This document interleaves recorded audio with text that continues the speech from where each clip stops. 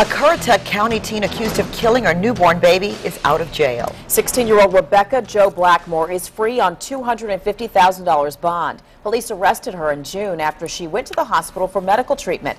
10 on your side's Ava Hurdle just returned from Currituck County, where people are talking about this case. Ava? Nicole, those residents we spoke to have mixed feelings about this case. Blackmore was released just before midnight after her family posted bond.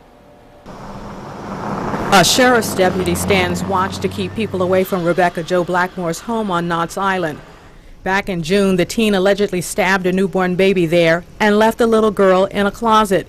Neighbors have mixed feelings. One thinks Blackmore belongs behind bars. In jail.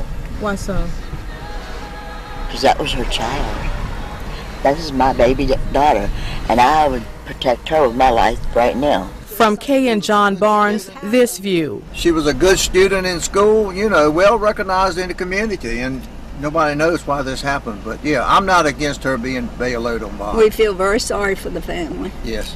Blackmore was released under the following conditions. She has to maintain an address in Currituck County, must contact the sheriff if her address changes, maintain regular contact with her attorney, and work toward a high school diploma or its equivalent. We asked a legal expert by telephone about the 16-year-old getting out of jail on bond for a murder charge. You could have the most sensational charge in the world, and if otherwise the person has ties to the community, has never been in trouble before, always showing up to court, all of those things are taken into consideration by a court determining whether or not somebody's suited for a bond. And he admits Blackmore has not been convicted but is innocent until proven guilty.